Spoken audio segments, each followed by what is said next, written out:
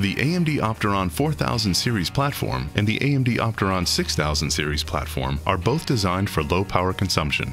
In 2011, AMD will introduce new processors for each server platform. The AMD Opteron 4200 series processors, formerly codenamed Valencia, will contain both 6 and 8 core configurations. The AMD Opteron 6200 series processors, formerly codenamed Interlagos, will include 4, 8, 12, and 16 core configurations.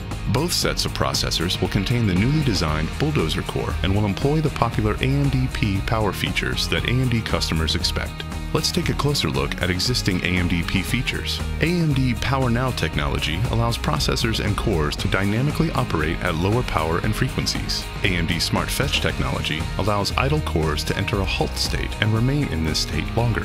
AMD C1E technology reduces power consumption at the integrated memory controller and hypertransport technology links. With the introduction of a new generation of processors based on the all-new Bulldozer core, a new C6 power feature will be introduced. Currently, in C1E states, AMD Opteron processors still have active circuits in idle. With the new Bulldozer core, when both cores in a module are idle for a predetermined period of time, the power is gated off to the 2 cores in the module. This new state is called C6.